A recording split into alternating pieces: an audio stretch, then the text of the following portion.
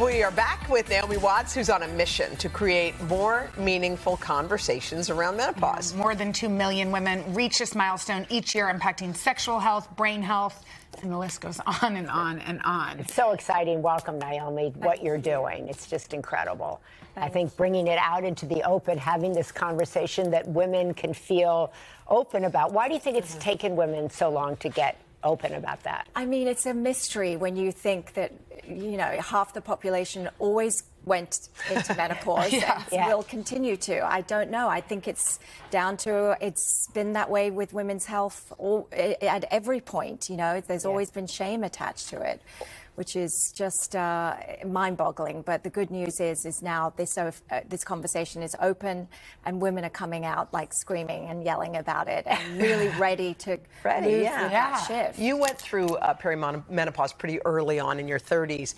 You must have been like, what on earth is happening to my body? And I think no matter what stage you go into perimenopause, you are wondering that, because you're wondering, is this normal? Do I have a cold? Am I moody?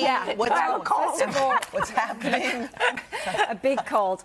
That never ends. In reverse. Hot. I basically didn't know what was happening, and it happened right at the precipice of me wanting to start a family, meeting the right partner, and so that collision of like the panic of, am I going to be able to indeed produce children, as well as being told you're going into early menopause. Like how, you know, I just was panicking and filled with shame. And the term perimenopause wasn't even yet known, or I certainly, and my doctor wasn't using it.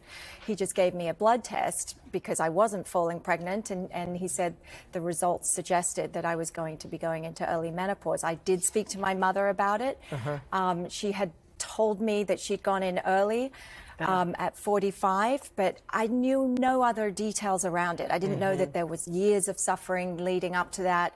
I didn't know that there was a multitude of symptoms. Can you tell us the symptoms, just so that anybody out there that may think they're in... For me, I was definitely, I had night sweats for years before that.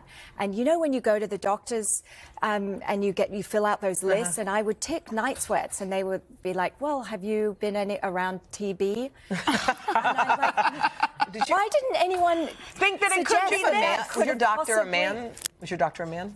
Well, it was a few doctors, because, you know, when you're an actor, you have to do different physicals every time you go and do a job. But so there's so much confusion and so little information. And I think there's so much confusion because when women hear the term menopause, they think, oh, that happens in your 60s or 70s. They don't think about it in your 40s or 50s. And they also think about, it's the end of my life in a way. And you've just gotten married, and you're kind of in the prime of your life, which is just like to say, you can go through menopause, but it can be the beginning of life. It can be, and I think that's the important work that we are doing in shifting the narrative, because it's certainly not the end. We know we're living so much longer now, and so why shouldn't we set up our health better? And you know, if you are inquisitive and you now are in the position where you can ask your doctor the right questions, we're equipped better now that the education is firing up. And can we just say, you're so passionate about this that you've created an entire company with products. Stripes. It's on my counter, We've earned our stripes, ladies. That's really good. That was the naming behind it, because,